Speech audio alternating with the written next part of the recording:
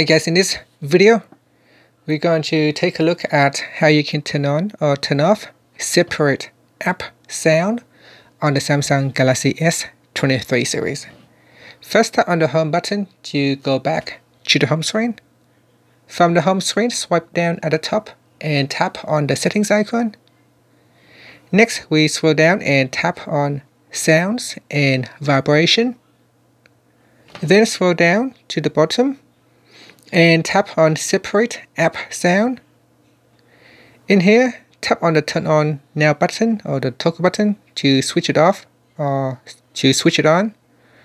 Once it is on, you can play media sound from apps you select on a separate audio device. So you can play audio sound for the separate app, for the different apps with the different audio device. And that's it. Finally, you can tap on the home button to return back to the home screen. Thank you for watching this video. Please subscribe to my channel for more videos.